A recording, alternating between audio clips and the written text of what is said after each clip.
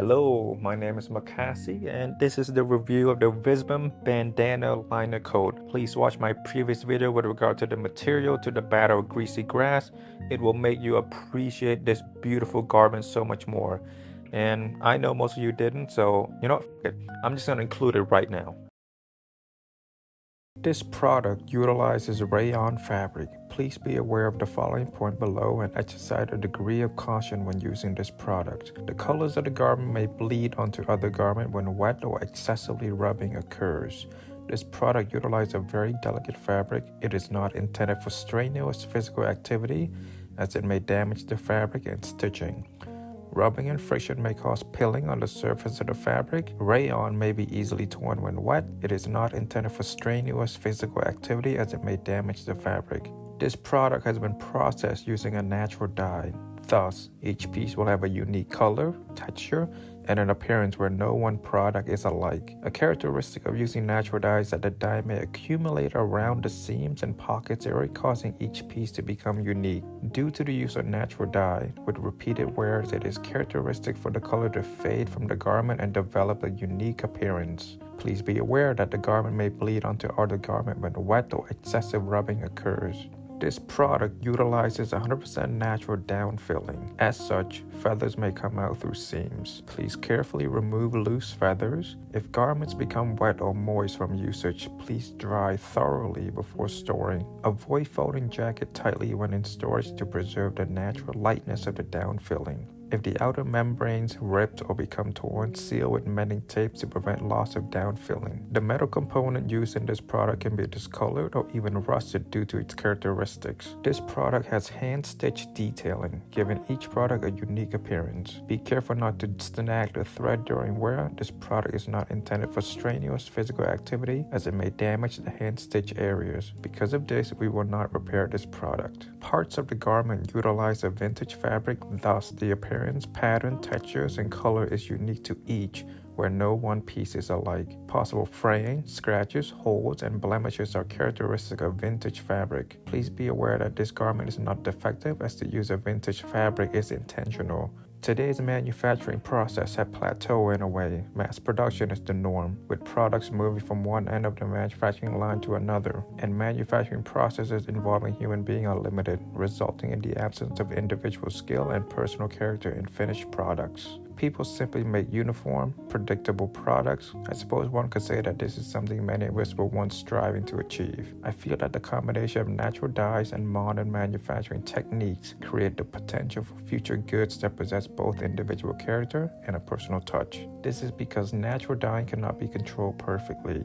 Factors that cannot be controlled by humans result in product individuality and depth, and by adding this dyeing process to modern manufacturing approaches, it is easy to inject a bit of unique character into even mass-produced products. This is something that I started thinking about several years ago when I was making indigo dye products. Since then, I have enjoyed creating items for each successive collection while striving to utilize the fusion of natural dyes and modern manufacturing with the goal of making interesting product. Natural indigo dye. The concept of using the blue pigment found in certain plants to dye fabric came to Japan from China during the 3rd, 4th centuries and became widely used after the industrialization of cotton production during the Edo period. Known for increasing the strength of cotton and acting as a deterrent to insect, indigo dyes was often used in traditional Japanese utilitarian garments like the noragi and yakata. It is resistant to metals, acids, and alkali and holds its color relatively well. Pale shades have low resistance to infrared light from the sun and indoor light and will exhibit unique fading over time.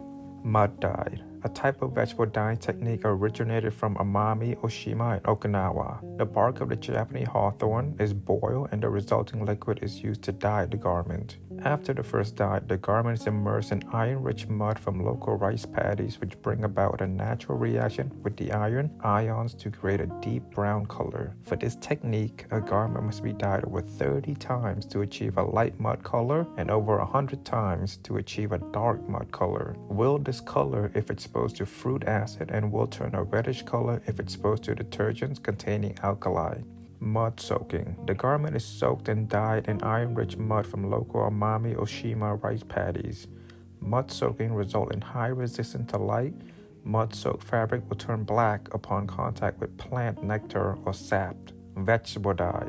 Dye made from boiling plant or insects and combining the resulting liquid with iron or aluminum to create a color reaction. Unlike synthetic dye, where it is possible to achieve consistent coloring, it is said that vegetable dye never yields the exact same color twice. For darker shades, one must dye the garment many times. This color is when exposed to infrared lights, metal, fruit acid, and detergent that contain alkalis.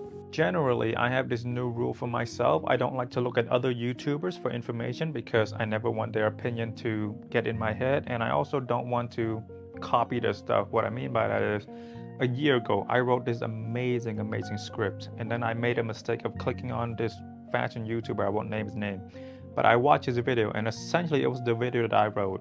So I had to throw that whole script away, and had I not watched it, I could have had plausible deniability. With Visvim, I knew I don't have the most knowledge on them, so I broke that rule, and then I found this channel. They seem to be very knowledgeable. The guys that are on there, they're very knowledgeable, and what I've learned from them is that the lining went through mud dye process and then also indigo and cochineal. The indigo dye was used to dye the army blue, the cochineal dye was used to make the Native American red, and then the mud, it was used to show the pooping that happened when the US Army was hit by arrows by the Native American.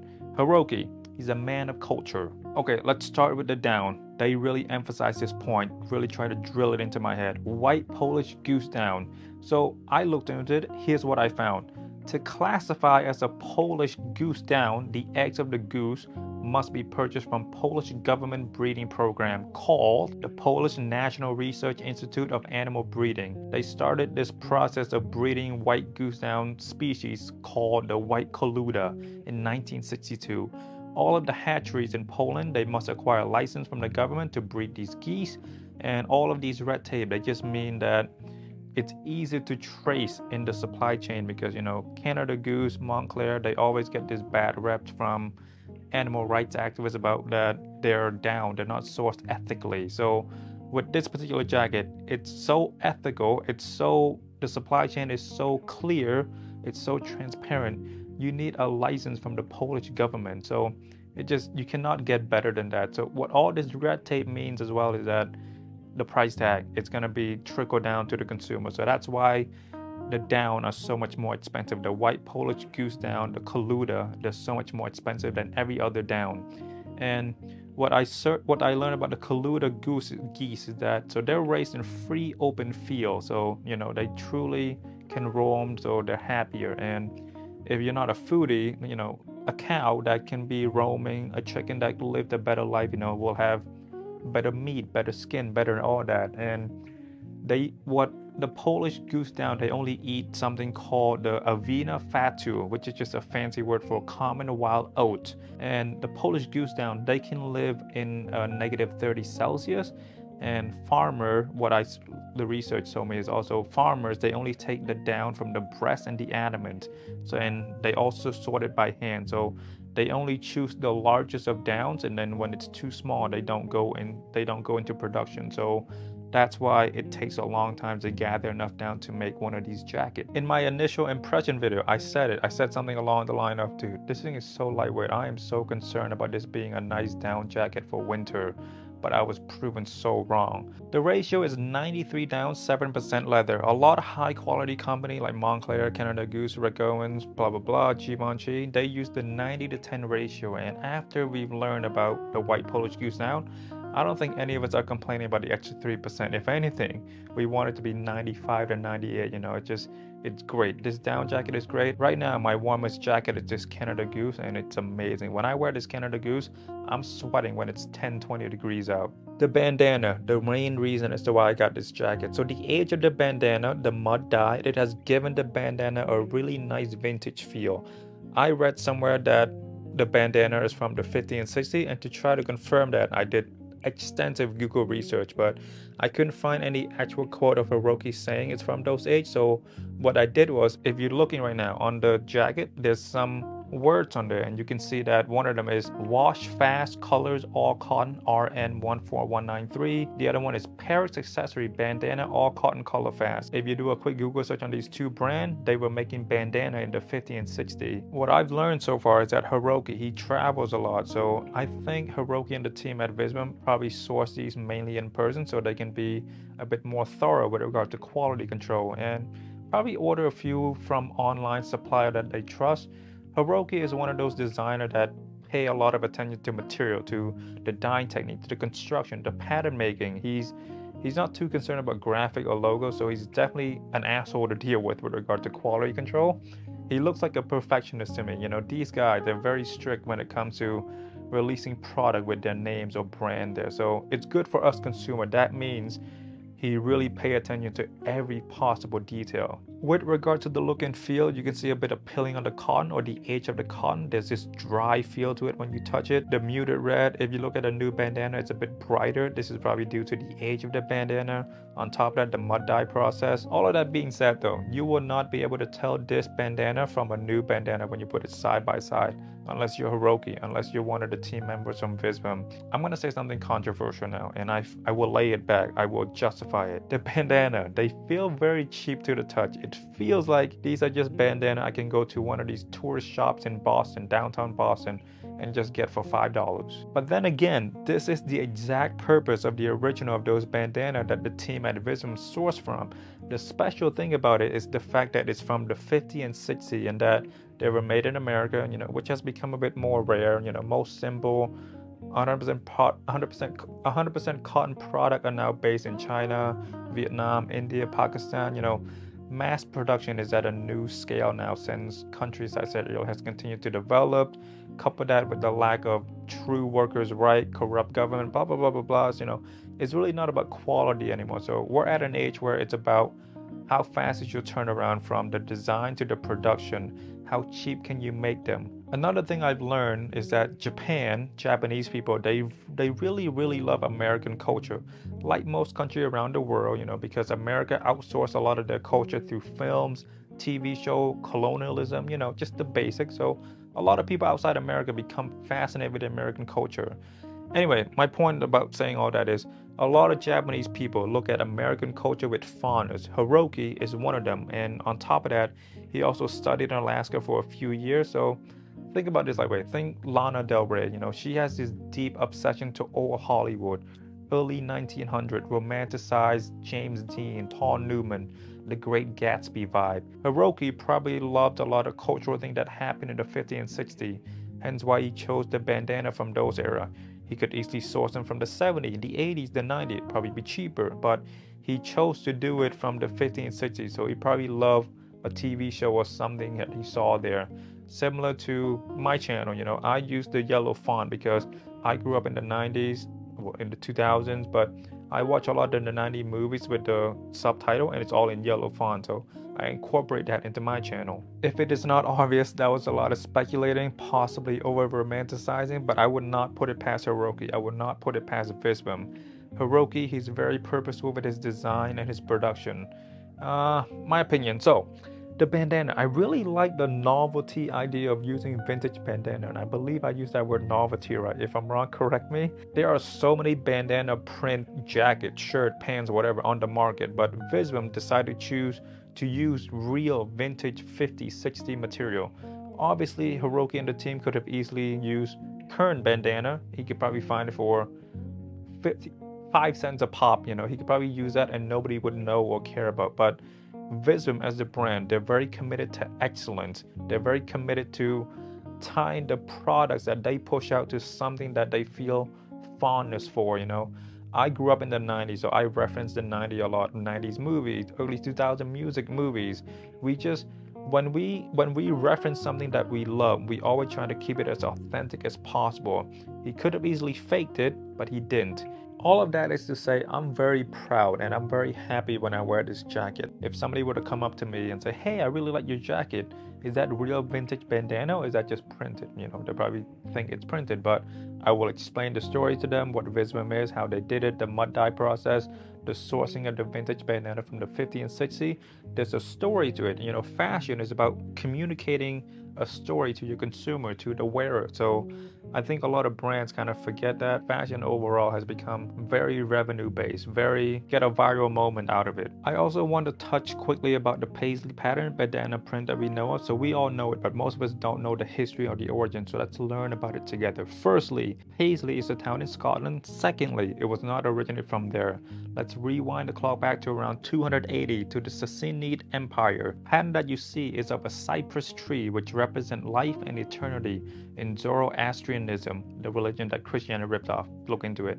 Anyway, so how did this print made its way to Europe, specifically Scotland? Riding round in a rover, you must learn if I see Optimus Prime. Britain loved the spice and the fabric, imported a shit ton to the island, but then, the demand far exceeded the supply. So to meet the demand, factories in England and Scotland started producing their own paisley print.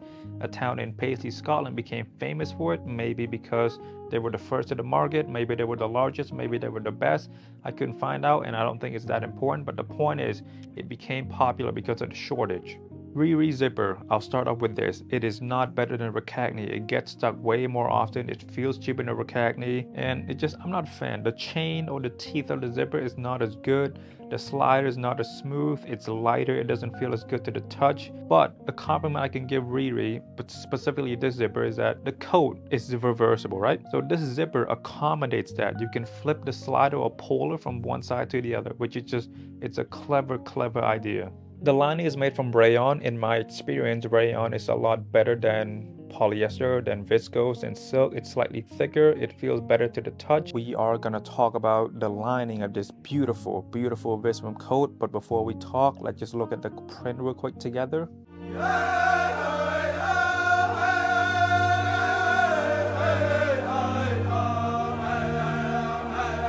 The battle that is on this lining is called the Battle of Little Big Horn. If you Google the battle, you would mainly get these imagery or painting, and all of these print is not the entire battle, by the way. If you look here, you can see that it's the same print upside down, and then on the sleeve, it's the same print. I think only this region is the battle, and the pattern just repeated throughout the lining. Okay, so a quick history of the Battle of Little Big Horns, or the Battle of Greasy Grass, known to the Native American. Fought on June 25th, 1876, near the Little Big Horns River in Montana Territory. Federal troops led by Lieutenant Colonel George Armstrong Custer against a band of Lakota Sioux and Cheyenne warriors such as Sitting Bull, Crazy Horse, Chief Gall, Lame White Man, Two Moon, Pretty Nose, and many more. Tension between the two groups has been rising since the discovery of gold on Native American lands. When a number of tribes missed the federal deadline to move to reservations, Custer and his 7th Cavalry was dispatched to confront them. Custer was unaware of the number of Native Americans fighting under the command of Sitting Bull at Little Big Horn, and his forces were outnumbered and quickly overwhelmed. Custer and many of his men died in the war, mutilated, scalped, and embarrassed. This battle marked the most decisive Native American victory and the worst U.S. Army defeat in the Long Plain Indian War. The demise of Custer and his men outraged many white Americans and confirmed their image of Indians as wild and bloodthirsty. After the battle, U.S. government sent more men, and in the next few years, most tribes in the area surrendered and moved to reservation. The painting that I showed earlier was by Cassily Adams. It's a very white-centric painting, putting Custer in the middle, making him look like the hero of the story. Even the name of the battle, Custer's Last Stand. So it paints Custer as a hero, for which he was not, killed many men, many children. But this is just one of the many examples of American propaganda. He lost the battle, so he wasn't heroic at all. Similar to American and their refusal to admit their defeat in Vietnam War. They just said, we left, we didn't care about the war anymore. No, you lost the battle. You lost the war. You lost to the Viet Cong. It's okay. So you saw the painting by Cassily, and then you saw the print on the Visvim. So it's very different, and that is because the Visvim lining is an homage or inspired by the drawing or painting done by Red Horse, a Lakota Sioux warrior at the time, later became chief, who was present at the war. There were many other drawings for other warriors from the battle, but the most well-known and well-preserved was done by Red Horse. He did about 42 pictographs or ledgers of the battle. I couldn't find all 42, but I'll show you what I can find.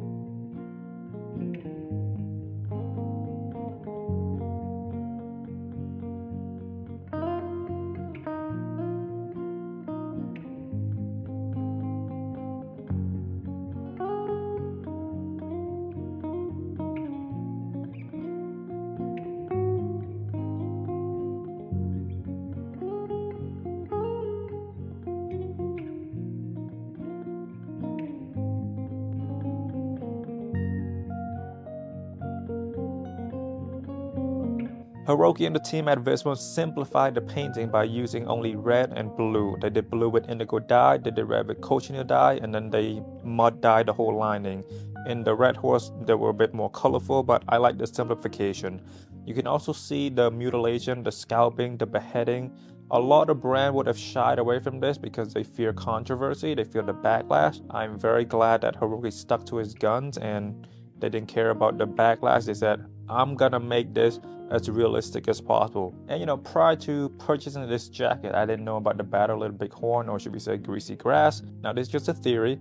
I think on one of his many trips across America, he visited the Lakota tribe, learned about their history, felt compelled to share their history because of the whitewashing of the Adams drawing, and then because Red Horse, his drawing I didn't know existed. When I Google Battle of Little Bighorns, the first thing is the Adams picture. So I think Hiroki got close to the tribe. He just felt compelled to share their story, and now I'm passing on all the knowledge that I researched, and now I'm passing on to you guys. Hopefully you do the same. The first detail I want to talk about, the bandana. It was the main reason as to why I purchased this. Vintage bandana sourced from the 50 to 60 in the US and Japan. Possibly friends in Italy. Hiroki and the team, they travel a lot to learn new technique, to new factories, new tannery. They always just try to incorporate everything that they can learn to make the best garment that they can. There are about 8 to 10 complete bandana on this coat. My favorite though has to be this one. It has this blue that really separated from the rest of the garment. Also, the shape on the edges of that bandana, they're very different from the rest. This particular pattern is the most normal to me, so the blue, it separates itself, and it's so distinct. You and I have seen liner jackets. Visvim is also known for their iris liner vests. By the way, I'm not too sure why they're so hyped up, why people are in love with it. I don't know. I don't get a vest. It's never been my thing. So the iris liner, I don't get why they're so popular. Maybe I'll get it one day so I can understand it better, but for now, I really don't get it. This liner coat is meant to be worn as like a second layer. I think it has its origin from the military. It's supposed to be lightweight and while also providing the most amount of warmness, because the soldiers, they do have to carry a lot of things. So the lighter it can be, the better. And Visvim, they do take a lot of inspiration from the military, I believe, just by looking at it. They have like the MA1 bomber jacket, the boots that are very weather-proof. Visvim is a very universal brand. They take a lot of inspiration from Americana, Japanese, Native American, outdoor, Japanese production technique, Japanese culture, American culture, all of that. And a lot of their material, it's from Europe because there are more tanneries and more mills, more farm, more fur related stuff. Factories in Europe overall, they're more prominent there. There are a lot more factories in Europe because the continent is more or less more stabilized than, say, Japan or American. I mean, the American continent, America has never been known for making clothes. America has always been an importer of clothes. Okay, back to the shape. I am personally not the biggest fan of the shape because I think the length is a bit too long.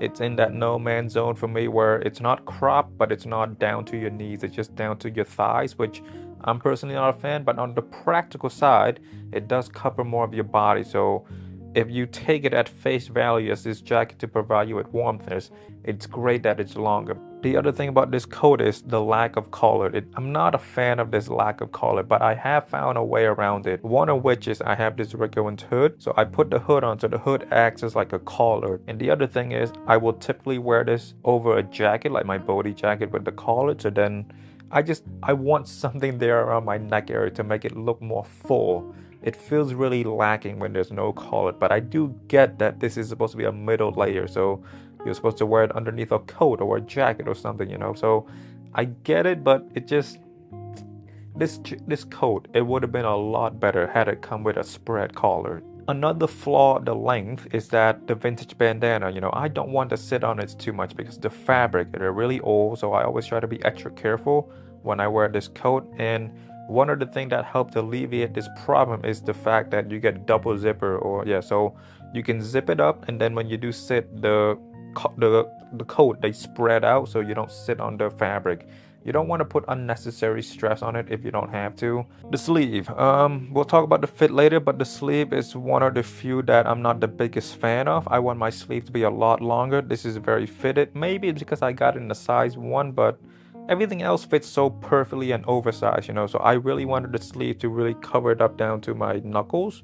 So it comes down to like right here, which is fine. It's not the end of the world, but I really love like putting my hand in the sleeve when it's cold or when I'm bored. So it would have been great had the sleeve been longer, but again, not the biggest of the world, not the biggest problem of the world.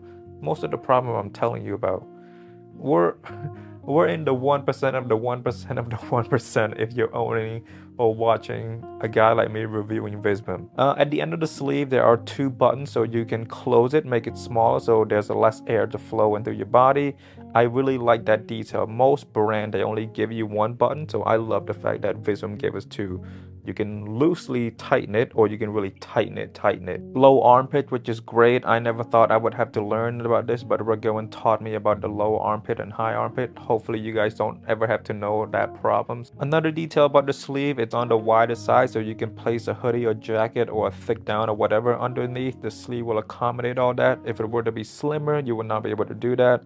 Again, these small details that I'm going into, they make a big impact because this is where fast fashion cuts a lot of these corners to get their expenses down. But for Hiroki, for brands that care about their product, care about their consumer, it's all of these small details that they looked into that give you that edge over other high fashion. Example, the 2 buttons. That could be a deal breaker for someone. If I see this coat and another coat that only have 1 button, I would pick this Visvim coat over that. But just, do you see how small detail can play a major role in the decision of someone buying something? This coat is reversible. You know I'm a sucker for reversible item. It's a 2-in-1. Two birds, 1 stone type of situation. It's great. Sometimes when you want to be a bit more subtle, you can just put the bat of greasy grass on the outside. If you want to be a bit more fun, more outgoing, you can put the red vintage bandana on the outside. I love it. This is my first Visvim piece, and the fact that I can wear it reversible, it's beautiful. The battle of greasy grass, it's beautiful. From afar, it's a bit hard to see, but when you get really close, you see all these amazing detailing. The indigo dyed of the US Army, the cochineal dyed of the Native American, the mud dyed. It's just beautiful, beautiful stuff. When I worn these as on the reversible with the battle of greasy grass on the outside, I've caught myself just admiring the print, just looking at all the mutilated body. It's really good. I love the battle of greasy grass, hence why I made a separate video about it. That's how much I love it.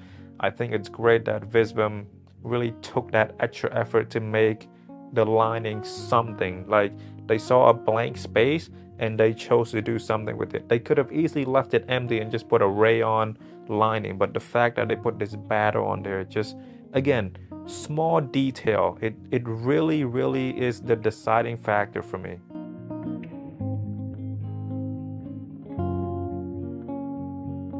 Okay, so you just saw the measurement. Firstly, I would like to say they do not fit like a typical size 1 Japanese product. I am 175 pounds, 4 foot 21 inches. I typically wear a size large, extra large. So let's say I would need a size 4 or size 5 in Japanese sizing. I did so much research prior to purchasing this because I thought Essence made a mistake with their measurement. Had to double check, and then I pulled the trigger because I am a lot more comfortable when retailers such as Matches Fashion, Essence, Mr. Porter, they measure the garment individually and not like, let's say, Ragoan.eu. They don't have like individual measurement of the product. They just have the sizing chart and the conversion. So I hope this practice of measuring the product individually is more widely used. With regard to recommendation on sizing, I think these came out in a size 0 to size 3. So I would say get a size 1 or size 2, no matter what your frame is, because it's going to fit you. I wouldn't go with the size 0 or size 3. The size 0 is going to be way too small. Not way too small. The size 0 is not going to fit you as well as a size 1 or 2. Size 3, it's going to be oversized on anyone. Unless you're 300 pounds, get a size 1 or size 2. This coat retail for $5,000. If you're watching this video, if you know Visvim, you know their pricing. Visvim is a bit easier to justify their price tag, sourcing the vintage bandana, mud dye, indigo dye, cochineal dye, transportation, import, export fees, runway shows, utility. The R&D stage, there's a lot, and it's easier to justify because you realize how much Hiroki pay attention to the small details. I don't think this piece is seasonal either. I've only seen it from the Fall Winter 22 collection. It might become seasonal if it sells really well and if Hiroki and the team really likes the silhouette. The Visvim kerchief, the jacket, that one is seasonal, I know that, but this coat, I think I've only seen it once, but again, I'm not an expert at Visvim. If you are, let me know in the comment. Tell me what other season it has shown up in. After owning this coat though, I can definitely see myself buying more Visvim pieces because I really enjoy researching it. I really enjoy the vintage bandana, the mud dye, the cochineal dye, the indigo dye, and then just wearing it. I really love wearing the white Polish goose down. It's so good. It's so warm but so lightweight. This coat, it was made with a purpose. It has a story. It's made with love, and it's a crazy amount of Japanese cum, which is just superior than every other cum. With regard to what wearing it is like, let's talk about pants first. I think this coat look amazing with wide-legged trousers. Whenever I think about wearing this coat, I always go for my needle flare trousers. They look so good together. They also look great with my banana trousers. The coat has this very relaxed vibe to it, so it doesn't look that good when you wear them with a proper pair of trousers or skinny trousers. However, it's very opinion based, it's very subjective.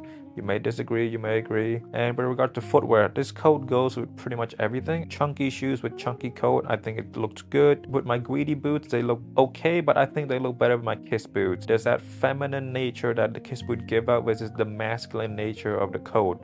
They don't particularly look that good with the tractor boots. I mean, they look good sometimes, but it's very mood based. I think ideally, I would wear them with other boots, but if it's really cold out, I will wear the Luna tractor boots. With regard to tops, the coat, they look amazing with a hoodie underneath or anything with a collar, just anything to make up for the lack of collar. I wrote a lot more for what wearing it is like. Once again, I'll write them in the comments so I can add more findings if I find anything else interesting. For people who are looking to buy this coat, I would recommend you read everything. It's a bit repetitive, but take what you can out of it because some point might say, okay, I really want that now. Some point might be, maybe it's not for me. I'll just move on to the next garment on my wish list. Anyway, hopefully you guys enjoy watching this video. If you got any questions, leave it in the comment. I'll try to answer it to the best of my ability. If I got any facts wrong, please leave in the comment. We will be civil. We'll talk it out. Just cite your source. And if I'm wrong, if I'm presented with new information, I don't mind being corrected. I don't get defensive. I know some people do, but it's okay. It just, none of this really matters at the end of the day. We're talking about clothes. It's not life or death. My name is MAKASY. I will see you next week. Bye-bye.